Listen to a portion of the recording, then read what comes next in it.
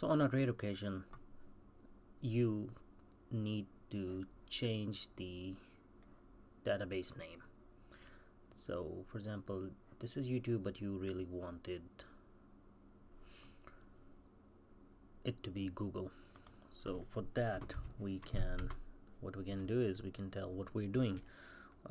We again altering something, but we are altering database. Which one?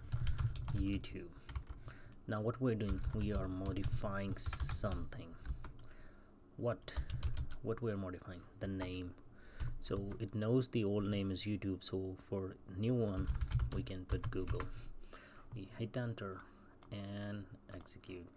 It says database name Google has been set and it's YouTube here, but if I were to, it shows Google here now, but because we're working in this one and we changed the name, if I refresh it, it's Google.